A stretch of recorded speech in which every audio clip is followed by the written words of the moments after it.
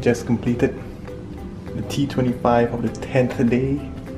Feeling really good that I completed this. Didn't really think that I could because I always don't finish it. This kind of things, this kind of consistent things.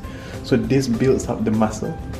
And despite being in Australia, despite being on a holiday, this really did not stop me. So I'm very proud of myself right now. And I'm gonna go for the next 10 days. I believe that I'm gonna continue straight away right after this. But let's see how that goes. I feel like I want to get a holiday, but it's good that I have, workout and I don't eat too much, and it's good. So I'm gonna keep this up for the next 10 days. So pretty awesome stuff. See you day 10 complete. Live with courage.